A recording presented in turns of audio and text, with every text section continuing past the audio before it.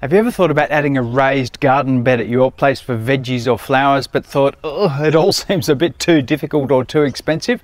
Well, my mate Charlie is going to show us how you can add a simple raised bed at your place, and best of all, it's fast, it's easy, and it's cost effective. This is the perfect spot for a raised bed. Nice and sunny, level, and once finished it'll be easily accessible from all sides. The bulk of the bed is made from 4 sleepers. We're using Safe Sienna microshades treated pine. Then you'll need a bag of quick-set concrete for each post, weed mat and newspaper, some soil and mulch, and a few construction screws. And this is what makes this project so easy. Retain-it corner posts. The sleepers just slot right into them. Start by deciding on the exact location for your bed and then mark for the first post. We're keeping cuts to a minimum by making our bed the same length as the sleepers. Dig the first post hole, position the post, and while checking level, add the quickset and water before tamping down. And here's one of the best things about these posts. Now you can just position a sleeper, mark for the next post hole, and dig before adding the next corner post. Super fast. While Charlie was busy with the bed, I got busy cleaning up the blockwork to get things nice and tidy. Time for the side panels. They're 1.2 meters wide, so just a sleeper cut in half. Position them in the corner post slots and then check the diagonals.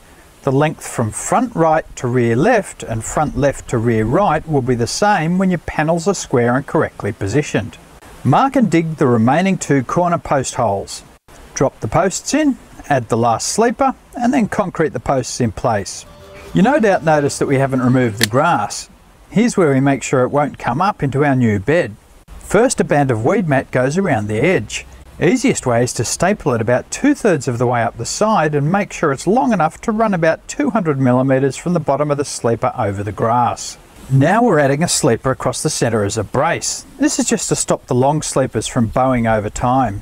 Center this cut piece and fix in place with 100 millimeter construction screws. You can also add some 40 millimeter screws to secure your sleepers to the posts. Just pre-drill first. To finish the grass proofing, lay newspaper about 6 or 8 sheets thick over the entire base of the bed. Wet it first by dunking it in water so it doesn't blow away. And we're nearly done, but it's time for the barrow work. We used an organic garden mix suitable for veggies. Rake the soil to level, tamping it down as you go to get rid of air pockets, and it's time to plant. Charlie's planting away madly behind me, and we've got the other side of the bed already planted up.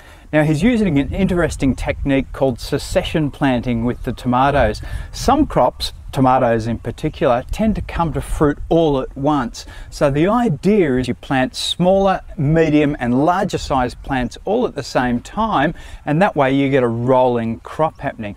The other technique you can use is to get a couple of plants early in the season, then a month later you put some more in, and then a month after that you put some more in again, and that'll give you rolling crops as well. Once everything's planted, adding a quality slow release organic fertilizer will make sure your soil and plants are well fed for months to come. You need to mulch, of course, to retain moisture. We're using loosened garden mulch as it adds nutrients like nitrogen as it breaks down. It's important to stake and tie plants that need support at planting time. This way you won't damage roots by hammering in stakes later. Time for a good watering, and that's it. From a boring and unproductive spot of grass to a beautiful new veggie patch in just a couple of hours. Love it.